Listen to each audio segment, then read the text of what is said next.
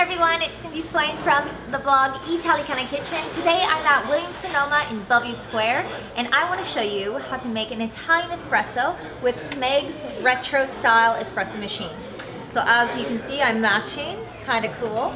So the first thing I'm going to do is I'm going to put in my coffee. So here you have three options. I can use this for ground coffee that I would just pour in here, and this does a double shot.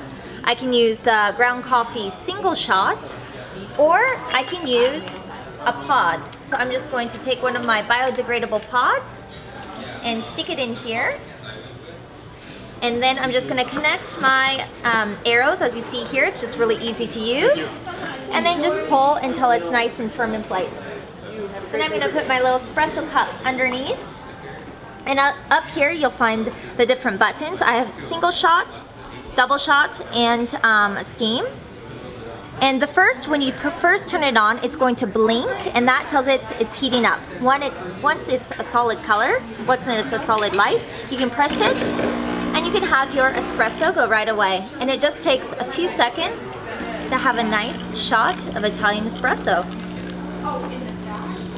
This machine comes in some gorgeous colors. You have this nice, vibrant red. You also have a baby blue retro color, the cream, and the black. I really like it because it's the one appliance that I actually want to leave out on my countertops. It styles my kitchen and I love it.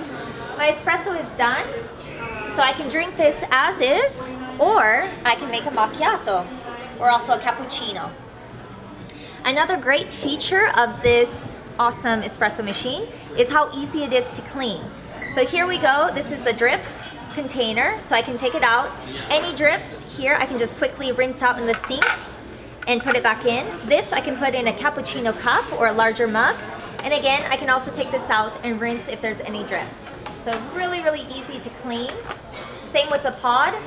Now that I'm done, I can just take out my pod, throw it away, and then I'm good to go. Very easy. So let's froth our milk.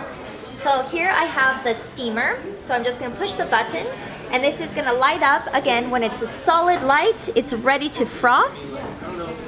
And up here, this stays warm, and I can put my espresso cups, like they do in Italy, in the bar, to keep my espresso cups warm. So now that I'm ready, I'm just going to insert my milk, and I'm going to pull it here, and I'm just going to froth until it's double the volume, or up to 60 seconds.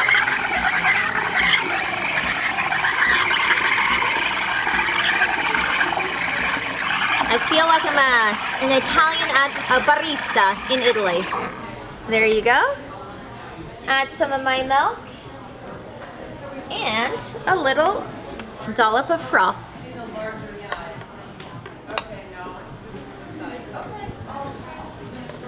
A perfect Italian espresso, very easy to use, and it tastes delicious. Ciao, ciao.